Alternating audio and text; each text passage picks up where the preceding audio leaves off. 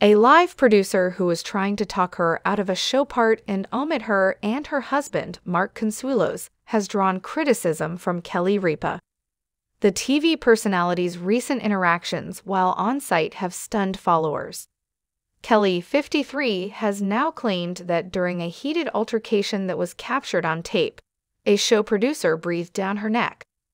The host participated in Live's Thanksgiving Cooking Week alongside executive producer Michael Gelman and her 52-year-old husband Mark on Wednesday's broadcast. They were showing off how to make wild stuffing, one of Gelman's Christmas favorites. It has a robust, high-fiber taste because to the addition of wild rice. To get both hosts going, Gelman began assigning them duties. KELL began adding items to the pot on the stove after chopping and prepping some. When KELL was ready to start adding further components, she inquired as to whether Gelman would add everything at once. Gelman described his process of timing the addition of certain ingredients, particularly the celery, which he keeps from becoming mushy, in his explanation. "You understand, indeed, chef." When Gelman ordered Mark to chop up some more mushrooms, Mark let out a cry. The producer gave the two more guidance on what components to use and when to add them. "What about the sage?" KELL queried. "No, that gets mixed in," the producer said, getting working. KELL, in any case, added it. "That was a no, KELL, don't put those in yet," Gelman chastised her. "You stated that everything gets mixed in," objected the host. Gelman answered, "Yeah, later on, while he prepared food." The blonde snapped back, "Well, I don't understand your language." When someone laughed aloud, she turned to face the crowd, asking for forgiveness for her error.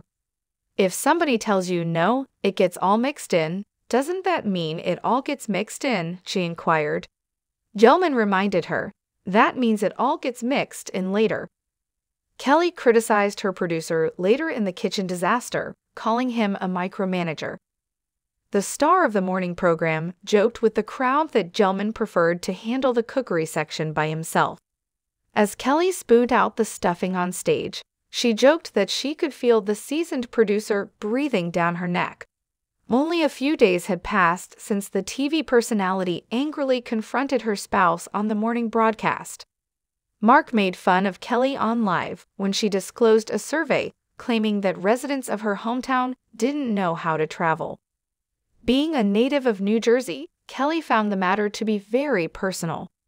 She read from her notes, "We, people from New Jersey, have a problem with carry-on luggage. We also have trouble getting off the aircraft.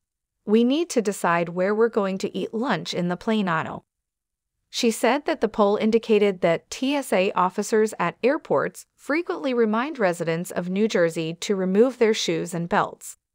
They also frequently use full-body scanners while carrying their phones, jewelry, and medical equipment. It was difficult for New Jerseyans to take off all of their gold chains before they had to be scanned, Mark mockingly said. The Livewire author responded to the Riverdale actor's remark with a sardonic smirk. She chose to stare him down instead of speaking for a few seconds. Mark simply laughed and continued to joke around with KELL. He mockingly mimicked an Italian accent, "Let me take off my Italian horn." KELL retaliated swiftly, asking him to calm down.